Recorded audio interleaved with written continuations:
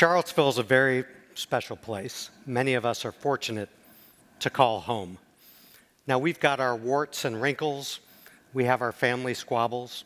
Mr. Mayor, Albemarle County, I'm talking about you. So how do we protect what we cherish about this special place?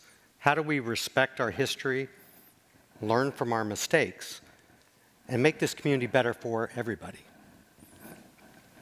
In 2005, Michael Bills and Rick Middleton founded Charlottesville Tomorrow. Two men who cared deeply about this community and were determined to get citizens involved, engaged, and working better together. So back then, we launched a blog and a podcast about local government. Today, we're a critical part of this community's media landscape. Now, looking in the rearview mirror, we can see that we were at the forefront of citizen journalism innovation and at the dawn of the complete disruption of the newspaper industry. Now, 12 years ago, we didn't think what we were doing was journalism.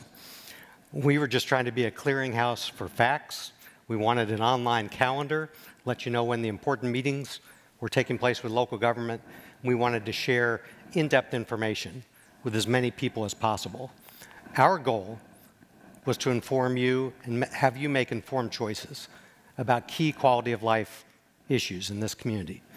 Today we cover land use, transportation, community design, and public schools. Now, let me ask you, have you been paying a little more attention to the news lately? National news? Maybe national politics?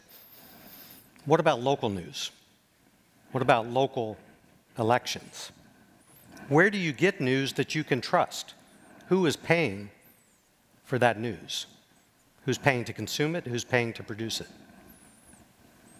Well, if you didn't know, journalism's in a state of crisis right now. And your first thought might be, well, that's social media. That's fake news. Well, the good news is we're at TomTom. TomTom's all about innovation, entrepreneurs, startups, new business models. Let's talk about business models.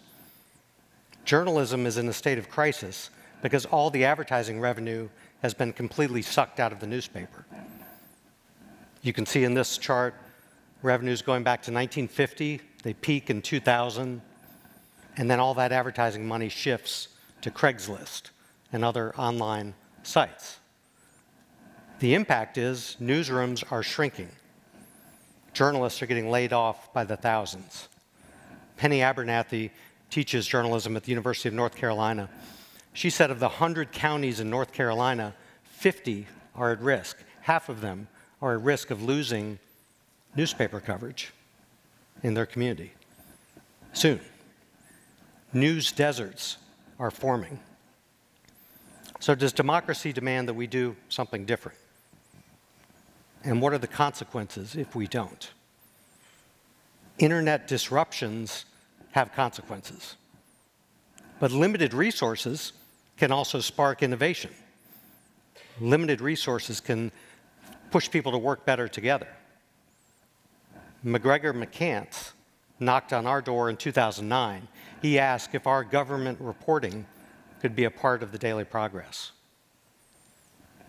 That was a bold move for the managing editor who had seen his newsroom shrink from 42 people to 18 in the span of 5 years. 8 years into this partnership, Charlottesville Tomorrow has produced 2,300 stories for the Daily Progress. You can see our byline and logo there. It's the only partnership like it in the United States. And today we produce 50%, half of the content, in the newspaper on those 4 topics I mentioned. I asked Penny Abernathy Saturday if she could name any newspaper in North Carolina or Virginia that was doing more than it was a decade ago. And she couldn't think of one. And I suggested, well, maybe the answer is right here in Charlottesville, because the Daily Progress is doing more. And its publisher, Rob Juronic, is committed to making sure this is really great content. And our two organizations are going to work together to cover this community, to help inform the public, and make Charlottesville and Albemarle a better place. We're going to do it as a nonprofit, mission-driven organization using solutions journalism. Rob and I were honored last weekend to have both our news teams named the best in Virginia by the Virginia Press Association. Thank you. And I know Sean Tubbs, a 10-year veteran of Charlottesville Tomorrow, is a crowd favorite, I'm sure. Sean won his second Best in Show for his government reporting. So the good news is things are better in Charlottesville. We have more civic media here, and it's some of the best journalism in Virginia. Paul mentioned our new partnership, so let me talk about that. We want to cover the entrepreneurial ecosystem in this community like never before. And we need your help to do that. A lot of you are people we need to be writing about. These are some of the people we've already written about. Students in our schools, students at UVA launching new companies, companies growing really fast like Locus Health, brand new companies like Seville Machine and Metis Machine. Our email newsletter is going to be the innovation machine. So we already have 16,000 subscribers to this new newsletter. If you're not a subscriber, when you join, what you're going to get is in-depth content about startups, entrepreneurs, local business, research at UVA, and we're going to tie it back to what's happening in our local schools, because these entrepreneurs are creating the jobs we need to be preparing these students for. So, are you ready to do something cool? Are you ready? Will you partner with us to support local news? Will you make a gift to our nonprofit newsroom? Many people don't realize 75% of our revenue comes from individual donors. Individuals in this community who care about its future and care about quality journalism being available. I know many of you are in the audience, and thank you for all the support you've given us. We have a small team of 5 people in a newsroom on the downtown mall. If you read us, support us. That would be super cool.